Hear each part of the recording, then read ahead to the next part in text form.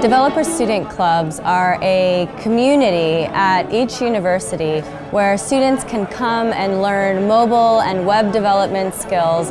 And we're here together with 60 developer student club leads from across Indonesia, 24 different cities, 60 universities represented here to learn more about Android, web, leadership skills, design thinking skills, goal setting, and together we're trying to solve local problems with technology.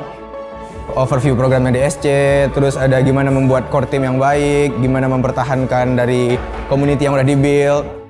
Today I'm going to talk about how to build a community, and I'm going to lean on these three pillars of community: empowerment, belonging, and allowing your members to give back. All of you as leaders have a lot of information that you can share with your groups, but if you're not able to communicate clearly, what's the point? What we just did was speak about some of the techniques that they can use. So how can you persuade others to come join you in the vision that you have for your university? Paling berkesan buat aku itu adalah materi tentang design thinking, di mana kita itu diajari buat mencari masalah di sekitar kita. Jadi jika teman-teman ingin bergabung dengan kami dan ingin membuat aplikasi bersama-sama, come and join us. A lot of these leaders might want to start Google Developer Group chapters, and some of them might want to become Google Developer experts. And there's lots of ways for them to continue to give back throughout their entire careers.